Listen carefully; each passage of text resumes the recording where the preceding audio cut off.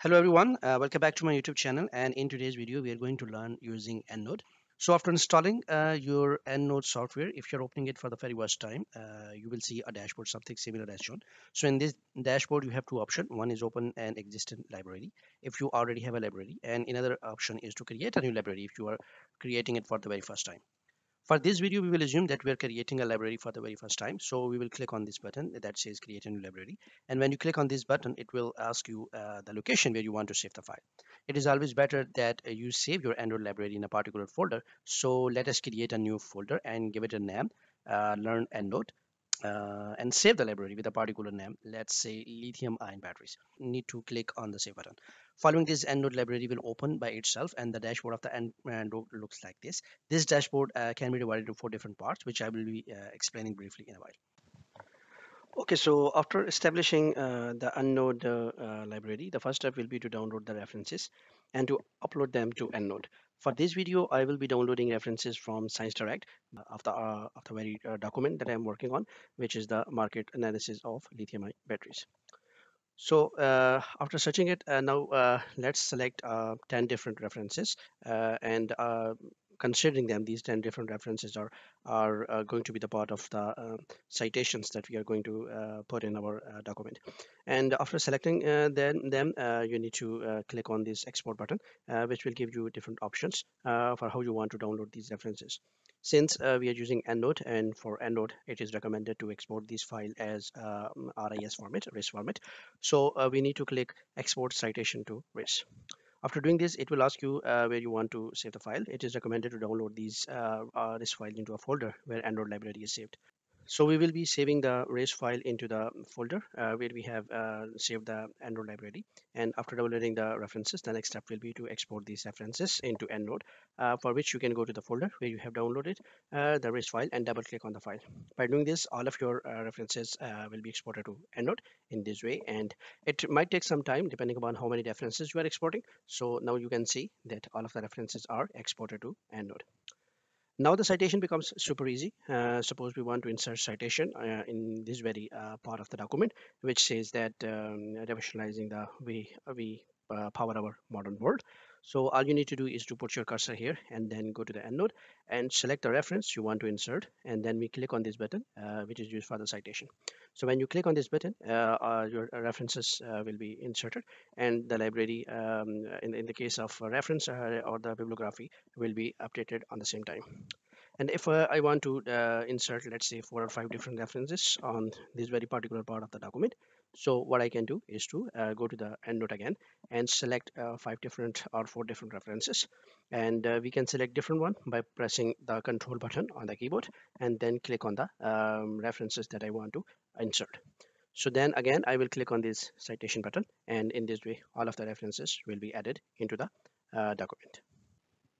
So now we can see that these 5 different references are added, and apart from this, our bibliography is always also developing by itself in the document. So this is automatically happening in EndNote. You don't need to put your references here. You don't need to write about them.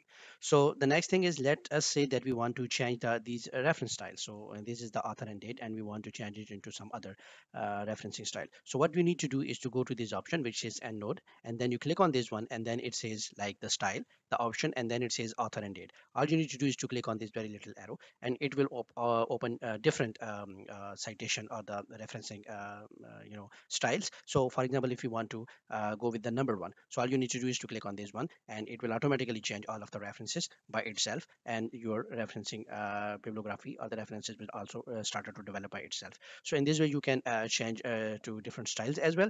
And for example, let's say that we want to go with let's say this one, APA 7. So all you need to do is click on this one, and your referencing style will also change. So this is the way that in which you can change the referencing style. And okay, so now let us consider a last final case in which we are reading a particular document in the PDF format or a book or something, and we want to insert that very document or the reference in as in our citation.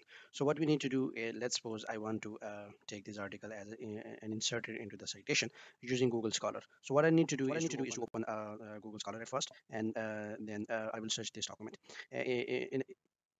So I will open the Google Scholar, and after opening the Google Scholar, I will put the name of this very particular article and then search it on the on the Google Scholar. So I will see the article is here. So from here you can see there is an option which says cite. So I will click on the cite button, and it will and if I go down, I will see different referencing styles, those referencing softwares. So I will click on this EndNote, and when I click on this EndNote, it will give me an option where I want to save this new format of the EndNote. So I can click on this save as button and go to the same folder, and then save this very particular file, and then I can go again, and I will refresh it, and now I will double click on this one so that this very reference is also going to be a part of the EndNote library.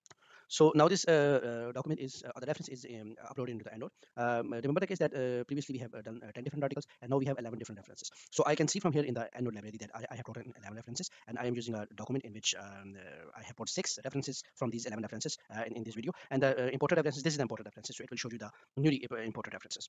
And if I delete some reference, it will go into the trash button as well. So this is the brief introduction of this part. So let us consider now we want to add this very particular reference. So I will select it, and I will go to my document, and let's say I want to add this very reference here. So what I need to do is to select this one, and again go and click on this very option, and it will upload my reference by itself. So in this way, my library after EndNote will keep on updating, and I will keep on adding the references. And this is a very a good way. This is a very easy way of inserting the references. So thank you very much, and see you in another video of the EndNote, in which I will be explaining about the different parts of EndNote, that how we can effectively use this part, how we can effectively use this part, and how we can effectively use that very portions and this very portion of the EndNote, because we will be going into different sets of the video rather than a one long video. So thank you very much for taking your time, and see you in the next video. Kindly don't forget to subscribe the channel, hit the like button, and do put a comment if you think there should be something I am making a video, or there's any suggestions or feedbacks. So thank you very much, and